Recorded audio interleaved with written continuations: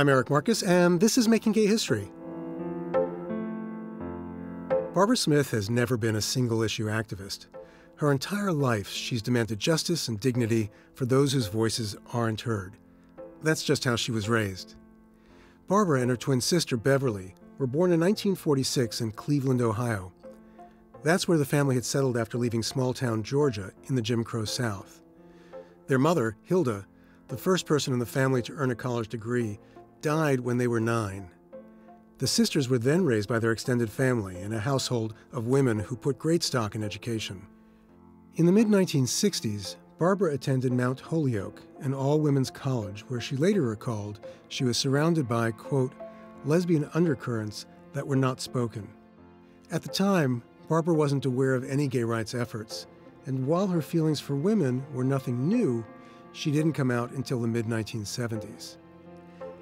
In 1974, Barbara co-founded the Combahee River Collective, a black feminist organizing group dedicated to the struggle against, quote, racial, sexual, heterosexual, and class oppression.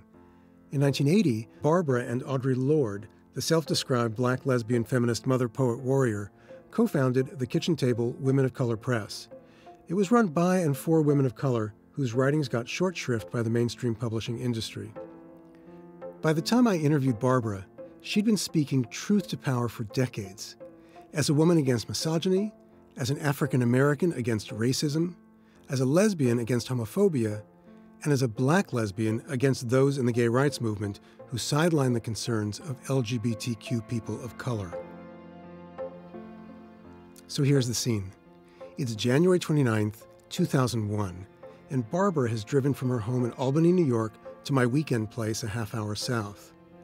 We're seated on an overstuffed sofa, looking at photographs that Barbara brought with her. She shows me a photo of herself and her twin sister at the 1979 National March on Washington for lesbian and gay rights. This is my sister and me at the march, 79. Oh my. And I'm the one on the right with my hair braided. And I was thinking about that as I pulled that picture out. I mean, it took hours to get my hair braided. I only did it like a couple of times because I am so not into the muss and fuss of it all. But the thing is that I was thinking, like, just seeing the fact that I had my hair braided shows how special I thought this march was. Do you recall anything in particular about the march, people who spoke, or other impressions? I just remember the feeling of incredible joy and being there and excitement. There is such a kick in being visible and out, you know, and doing that in a mass way. I think that if one is like manifesting, or if one is visible and by yourself, that's really kind of scary. That scares me to this day. But the thing is to have the supportive numbers, everything, like this is a general statement about the 70s, or the second half of the 70s, which was a period when I was first out. There was a feeling that we could do anything. I had the feeling that we could do anything, that everything was possible, because we were toppling such mammoth taboos and such mammoth notions that women were supposed to, you know, be passive and stay at home and have babies, and in a black nationalist context, stay home and have babies for the nation. There's an extreme amount, it seems to me, of male chauvinism in a certain black context, which is a direct result of racism and the deficit of never being able to lead and have freedom in a racist country. So to make up for white supremacy, in certain black political contexts, the black men are even more chauvinistic because they're really going to show, you know, who's boss, because they are so rightfully angry about not being recognized as capable and full human beings in contexts where white men get to call the shots. Being a lesbian feminist, as I was in that period, was about just sticking holes, you know, in every cherished value and belief. When you say you were doing feminist lesbian work, what do you mean by that? There was an actual lesbian feminist movement, which was very vital and had great positive impact on the way that issues in a variety of movements were shaped and were defined during that period. and we worked with gay men. Like, we were able to work with gay men, who were ready to deal with us as non-second-class citizens. So the thing is, the line between, lesbian feminism and the lesbian and gay liberation movement, those lines were not like hard and fast. So lesbian feminists were active in the reproductive rights movement. Lesbian feminists were key in building the movement against domestic violence and sexual assault. If it wasn't for lesbians, there would be no movement. But the thing is, a lot of that history is erased. We were so, hated. We were so hated and so ostracized, I believe, by our communities of color. There was nothing sane to be heard, hardly anything sane to be heard about the reality that not everybody is heterosexual in a people of color context anywhere. What were the kinds of things you'd hear? I spoke, Howard University used to have national black writers conferences. They sponsored them throughout the 70s. And I was invited to the last one, which they ever had. It was in 1978. I had written Toward a Black Feminist Criticism and published that in 1977. And as a result of that, I was invited to speak at that conference. And I was supposed to speak from the essay, where I talk about lesbian this and lesbian that and lesbian the other. This is such a perfect example of like how black people were dealing with the reality of both gender and sexuality politics. So I was invited to speak. It was on their first panel they'd ever had about black women writers. But it wasn't black lesbian writers. No. And they wouldn't even invite any other feminists. I asked them to invite, would you please put another feminist on this panel? And they refused to do that. It was at one of their large auditoriums at Howard. The place was packed, maybe 500 people. I read excerpts of Toward a Black Feminist Criticism, and then I wrote a few paragraphs that were specifically aimed at the black community. Not cruel things by any means, just interpretive things that would be helpful, given that the essay had originally been written for a primarily white and feminist audience. So, I read it, and then I said, and all hell broke loose. Why? Because they were so upset. Why did you say that upset them? That lesbians exist and we deserve not to be hated. Oh, yeah. Oh, no, they went wild. You got to read the essay. You should read the essay because, like, when I tell you how upset they were, you should see what they were responding to, which was like, hey, there's a black women's literary tradition, it's as strong and long as anybody else's, and it's legitimate, and we should use a feminist perspective to look at writing by black women. There is such a thing as sexism, and the people who are most marginalized in this whole mix are black lesbians and black lesbian writers. But yet, we are going to continue and do what we do. The first person who got up is a person who's still with us named Frances Cress Welsing. She's a psychologist, and she's well known. She basically said, well, I really feel sorry for the sister, and, I pity her, and yeah, me, yeah, I really feel sorry for her, I have pity on you since you can't be a heterosexual like me, but, you have my sympathy, whatever. But homosexuality will be and is the death of the race. That was the first statement. Homosexuality is the death of the race. And they were off and running.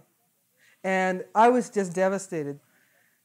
Just to tell you how frightening the atmosphere was there. There was a whole little row of my friends. People had come from Boston, New York, and Audre Lorde was there. Now, Audre, of course, is known as a warrior and the bravest of the brave and what have you. She did not open her mouth. The crowd turned ugly, They were so angry and so frightening. And see, Audre, being several years older than I, 12 years older exactly, she had been involved in the black arts movement of the 1960s and 70s, and they knew her as one of their poets. And then when she came out, or at least when they began to re-evaluate her as this lesbian, she really paid a high price for that. And I think she was so scarred by that experience. The attack was so visceral and so violent. I can't think of any other word except for violent. Audre did not open her mouth. And she said to me later that she was sorry that she didn't say anything or couldn't. And when I went to the back of the auditorium, when the ordeal was finally over, I saw someone who I vaguely knew, a black male critic, and I was saying how awful it was. Because these are my people. And they are aiming all this hatred at me. And I say to this guy, I was speechless practically, and I was looking to him for some kind of like, oh yeah, it was really rough. And you know what he said to me? He said, well, at least you weren't lynched. Black person to black person. One to another, you know. Well, at least you weren't lynched. What were some of the other things that people said to you? And I really can't remember much other than that. But it's like one of those traumatic experiences that you can remember the feeling, you don't necessarily remember the details. One of the things that someone said, I don't know if I should tell you this, but it flatters me, I like it. She said, I think this is a straight woman, she said, and of course, you also had to remember that most of the people there had never heard anything about lesbian and gay reality except for how awful it was, how sinful it was, how sick it was, and how debased it was. But anyway, this black woman who I've seen fairly recently said, well, you know, what I remember is just how beautiful you were. He said, yeah, you were just so beautiful. And I did look very nice. How were you dressed? I made a special effort to look very nice. Why was it important for you to look nice that day? You know, being raised by black women as I was, you try never to go out, you know, looking like you just rolled out of bed or whatever. And it was particularly important. Howard, the most distinguished black university in this country. I mean, after all. It was particularly important, I thought, for me to look well, because the stereotype, of course, is that the reason that one is a lesbian. One of them is that because you're so unattractive that no male would want you. And we used to laugh a lot about that and joke about that, you know, in the 70s when we were all young and gorgeous, because we would say, well, they've obviously never been to the bars we've been to. Every woman was more gorgeous than the last. Right. Not only were we young, but we also had this inner glow of spirit, a spirit released, because, you know, we were creating something that was just so amazing and magnificent, which was our own way of being in the world. So not only did we have the glamour of youth or the looks of youth, we also had this incredible self-confidence. Did you ever go back to Howard? No, Howard, I've not spoken at Howard since then. I don't get invitations from black institutions to speak at black institutions, except for Spelman. The homophobia Barbara encountered at Howard University was hardly an anomaly, and it didn't end there. In the early 1980s, black civil rights leaders were making preparations for the 20th anniversary of the 1963 March on Washington for Jobs and Freedom. Barbara and the National Coalition of Black Gays, or NCBG, tried to persuade the organizers to invite a gay person to speak at the celebration. The suggested speakers included James Baldwin, Audre Lorde, and Barbara herself. But despite that impressive shortlist, NCBG was told there would be no gay speaker. That's when several gay African-American men decided to step in, or rather, sit in, at the office of Walter Fauntleroy. He was the District of Columbia's non-voting congressional representative. A quick heads up. I'm not sure what I did back in 2001 when I recorded Barbara's interview, because in the story that follows, the audio quality isn't up to our usual standards, but it's a story worth hearing.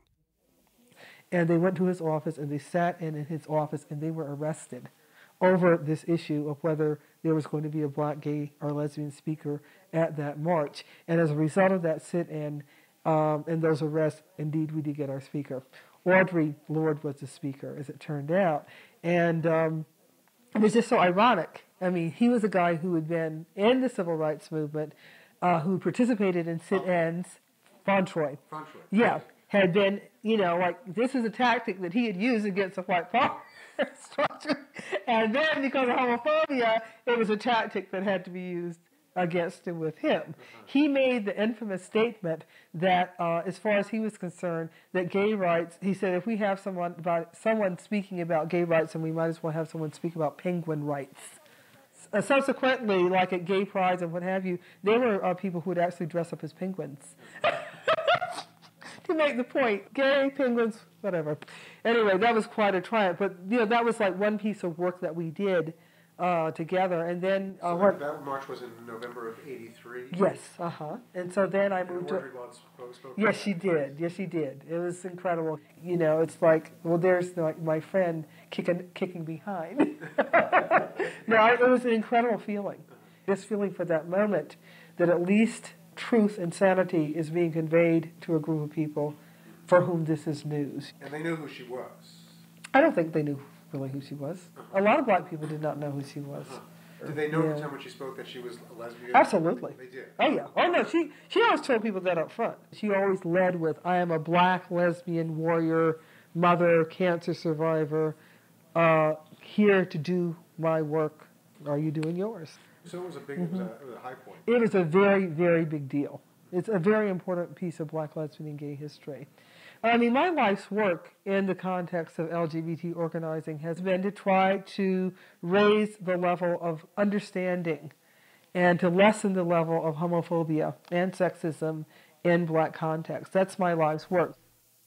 I think the reason that my politics have remained as steadfast and strong as they have is because I've always had a base of women of color, of people of color, to fall back on and to rely upon, so that I'm just not this one crazy voice saying, did you ever think about racism and police brutality or poverty and homelessness? The ethical framework that I was raised with, some of it through the church, some of it just through the people around me who functioned in this way, was that I had responsibility, and also I was to be decent and caring about all in need. I mean, there's just been this real move to the right in the country in general, and it has affected the lesbian and gay movement too.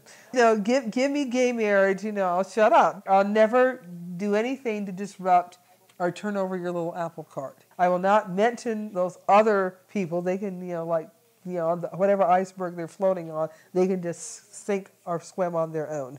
You know, the poor, the people on welfare, people of color, women. Don't care about them. You don't have to be threatened by me. And I'll even vote Republican if that's what you'd like me to do. I mean, a non-movement, making no connections, nothing that has revolutionary potential, because when all you want is a few reforms given to you by corporate entities and or by the government, you're not really talking about fundamental political and social change. You're not. Because that comes from where? That comes from the fervor of people who are the most oppressed saying it has got to be different from now on. That has been my experience of how movements are built. That's the spirit of Stonewall. That's the spirit of the women's movement. It was the spirit of the anti-slavery movement. It was the spirit of the black civil rights movement. Nobody in Washington said, I think black people really need to be treated better here. They didn't say that. They didn't give a flying F-U-C-K. They did not care. I want to speak briefly about 93. You said that 93 March was difficult to go to. Mm-hmm. What happened? Everything has gotten more corporate. And we also had the impression that they wanted people to be presentable, that they wanted to show a really kind of a bland and non-threatening face to Middle America. It wasn't just about people of color. It was about anything that wasn't squeaky clean vanilla, sell it on the evening news. And that I find offensive. When I talk about the joy of being at those early demonstrations, part of it was just seeing how outrageous people were and could be. And how very lovable they were in that, That included people who were sex radicals. It included people, in drag. It included people who were into leather. It thrilled me in some ways being a girl, having been a girl who was raised in a Midwestern city, albeit Cleveland, which faces east, admittedly, coming from definitely a family who had come from the Deep South, and being raised in the Black Baptist Church, that I could actually be talking to a guy in a dress, and very happy to be doing so.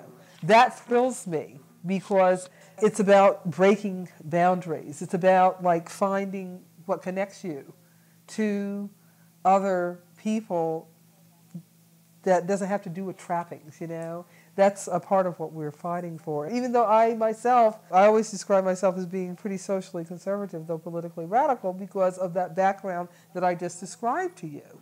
The only thing I do outrageous is fight for revolution and freedom, But the thing is, in the supermarket, it's just, there's a middle-aged black lady again.